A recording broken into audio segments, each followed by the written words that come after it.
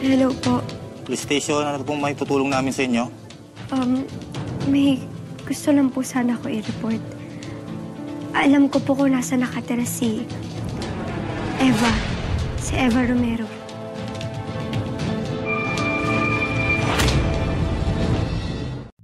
Eva, hindi tumitigil si Romina. Kailangan mo nang ipaghiganti ang nangyari kay Dad. Dahil hindi matatahimik ang kaluluwa ng daddy ko hanggat hindi namamatay si Romina. Mahal mo si Daddy, di ba? Why aren't you doing anything? Walang araw nang hindi ko gustong patayin si Romina. Hindi yan nawawala sa isip ko. Patong-patong na atras sa atin ni Romina. Kailangan na niyang maglaho sa mundo.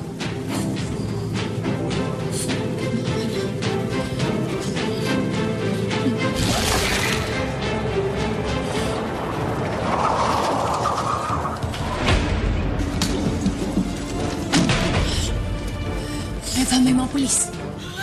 Dito tayo sa likod naman. Ayoko makulong.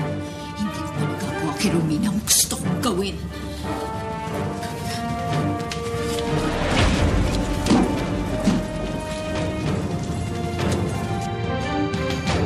Bilis! Bilis! Bilisan mo!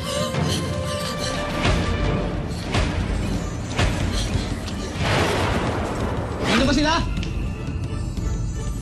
Sir, wala dito. Hindi pwede wala. Sige, hanapin nyo!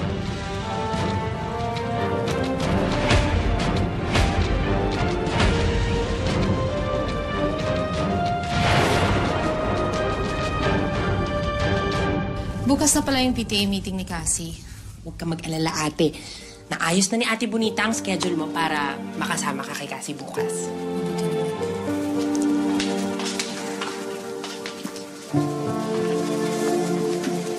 Cassie, anak, ayos ka lang ba?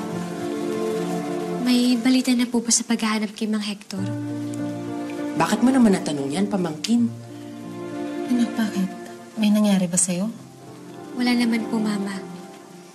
Pero, hindi po ba nakakapagtaka na ang tagal nang wala ni Mang Hector? Tapos maski sa anak niya wala siyang paramdam? Bakit po kaya? Anak, wala pa ring balita.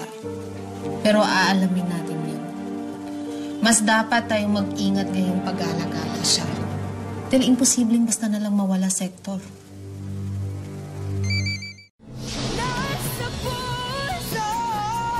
Thank you for watching Kadenang Ginto. Don't forget to like, comment, share our videos, and subscribe to ABS-CBN Entertainment YouTube.